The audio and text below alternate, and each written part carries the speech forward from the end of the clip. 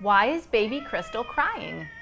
Hi, I'm Laurie from TTPM. Kids can play doctor with the Cry Babies Kristal Gets Sick and Feels Better doll from IMC Toys. Use the 6 interactive accessories to find out what's wrong with Kristal and make her feel better.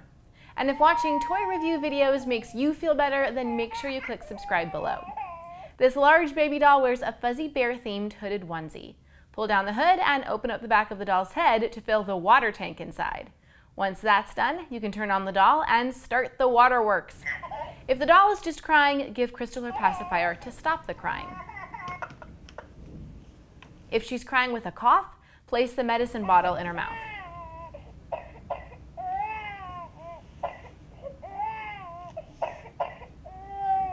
If Kristal is crying with red spots on her face, use the syringe to give Kristal an injection on her bottom.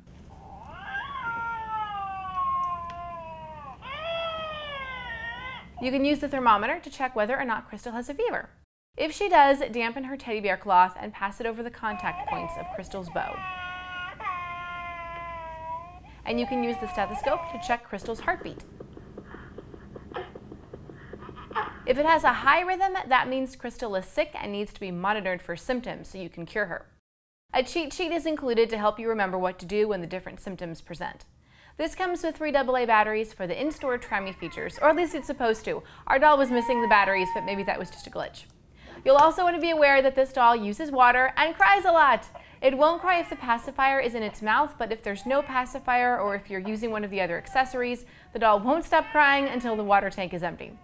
You'll probably want to play with this in an area where it's okay for things to get wet. That said, I think little kids ages 3 and up will like taking care of baby Kristal. What do you guys think of this doll? Would it be a fun one for your little doctor? Tell me in the comments. The pros are the realistic crying sounds and actual crying action. Those really enhance the nurturing role-play experience. The only con is that the doll cries a lot, so things might get wet. I still give this doll 4 stars. For where to buy and current prices, visit TTPM and subscribe to our YouTube channels for more reviews every day.